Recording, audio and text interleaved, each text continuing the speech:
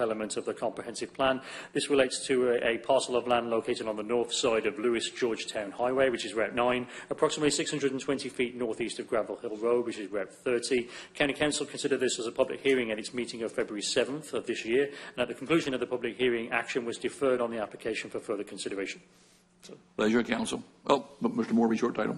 Thank you, Mr. President. An ordinance to amend the future land use map of the comprehensive plan in relation to tax parcel 135-11.00-65.00. Pleasure, Council. It's my district. Yes, you are. So I'm going to, I vote no based on the.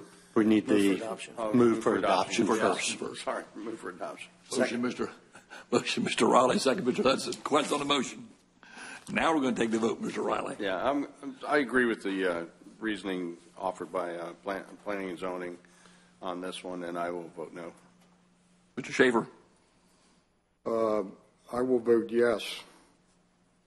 I believe it's will clean up the area, get rid of blight, and provide necessary housing units for people in that buying range. Mr. Green. Based on the testimony at the public hearing on this application, I'm going to vote yes. Mr. Hudson. I vote no based on planning and zoning's reasonings. I also vote no based on P&Z's reasons. Motion defeated. Next. Our next item is change of zone number 1959, filed on behalf of Charles E. Turner Jr.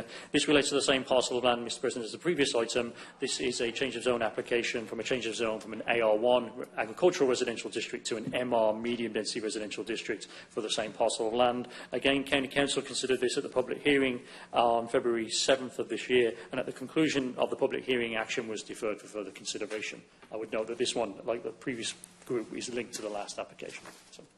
Morby, short title, please. Thank you, Mr. President. An ordinance to amend the comprehensive zoning map of Sussex County from an AR1 agricultural residential district to an MR medium residential district for a certain parcel of land lying and being in Georgetown 100, Sussex County, containing 9.72 acres, more or less.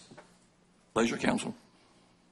Move for adoption. Motion, Mr. Riley, second. I'll second. Mr. Hudson. Questions on the motion? I'm going to take the vote, Mr. Riley. I'm obviously based on planning and zoning's recommendations. I'll vote no, but I'll also add that when applications are coming and seeking upzoning for higher density and they're not including anything that helps the county further its goals towards affordable or workforce housing, it's a little troubling, and I'd like to see some recognition of those needs within the county when we're asking for higher zoning and greater density. So my vote's no. Shaver. I will vote no based on the previous vote and also by the reasons given by Mr. Riley. Mrs. Green. I'll vote no based on the recommendation and the testimony from John Riley. Mr. Hudson. I agree with planning and zoning and Mr. Riley. I vote no. I also agree with P&Z's recommendation. I vote no. Motion